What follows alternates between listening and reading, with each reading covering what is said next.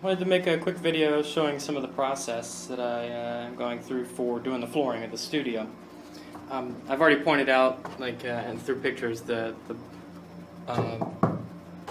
barriers and stuff like that I've put up on the wall and on all the different studs.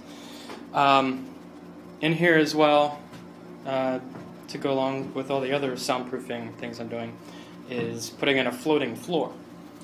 And that calls for basically not allowing the floor itself to touch wood.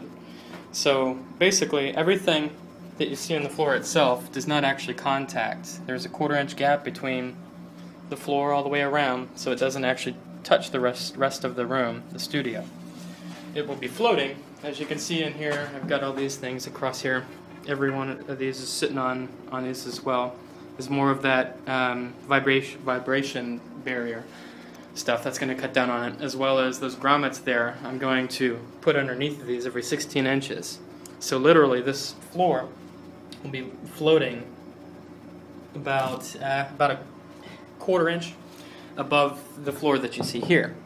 So underneath here is you have 2 layers of 3/4 inch plywood, real thick plywood, with the seams running in opposite directions, and then you have the vibration things, the grommets, then the joists, then you're going to have another 3/4 inch piece of plywood on top of all this. So that's like 4, 5, 6 different layers of absorption going on there.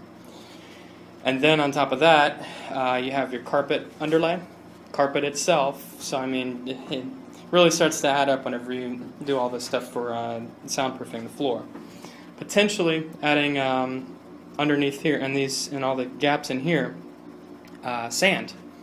So that'll cut down on the hollow sound whenever you're walking around, because you figure you're walking on plywood. No matter how much you do, you're still going to get some hollowness in the sound. Okay, some cool things about this floor I wanted to point out. This room right here is actually going to be the server room. I'm putting a 19-inch rack mount system in here, and again, this is going to be another room that's completely separate from here.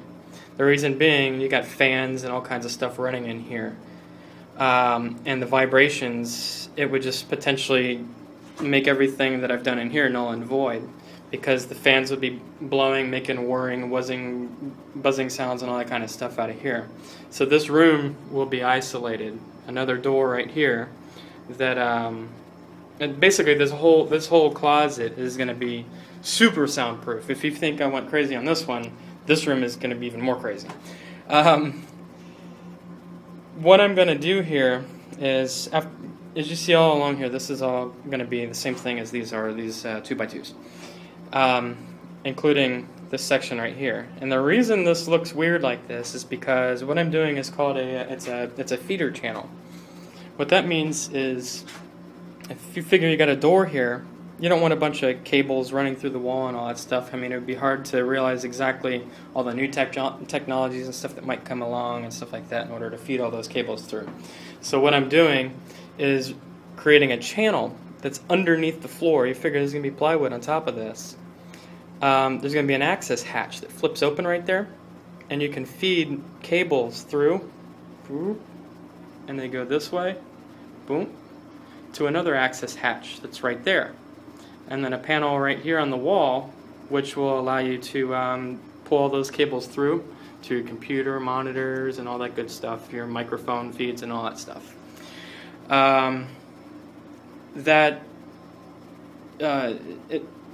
That'll be the only access really that this room will have for this room as far as sound, and I plan on doing all kinds of buffers and stuff like that in here under the floor. It's going to be underneath carpet in order to flip it up, all kinds of jazz. So this particular floor and this floor will be separate. I'm going to actually cut that piece, and there's going to be a gap between the floor that's there and the floor that's here, and it'll basically literally be 2 different floors all separate of each other. That's pretty cool, I thought. I have all, as you can see, there's the 2 holes right there in the wood. They're going to go all the way around. This is going to be your power and Ethernet lines and everything run through here, accessed from the house outside. That's about it. I just wanted to point some of that out for you guys.